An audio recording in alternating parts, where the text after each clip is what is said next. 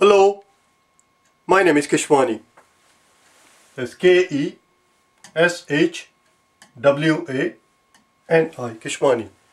We are here because we want to prepare for the GMAT.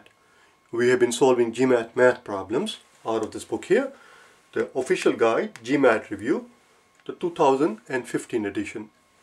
If you do not own this book already, purchase it immediately. You're going to need it. You will find that the math problems that are appearing in 2015 editions actually happen to be the exact same problems as the ones that appeared in the 13th edition of GMAT review.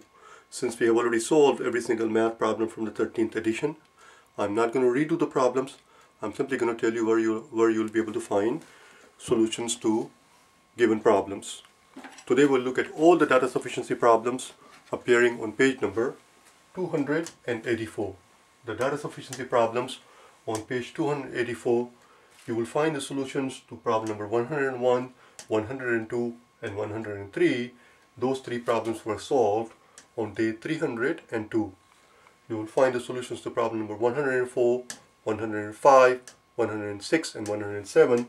Those four problems were solved on day 304. And finally, you will find the solutions to problem number 108, 109, 110 and 111. Those four problems, you will find the solutions to those four problems on day number 306.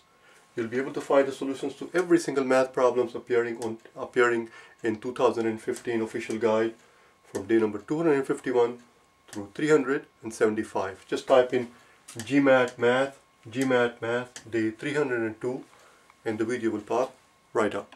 Thank you.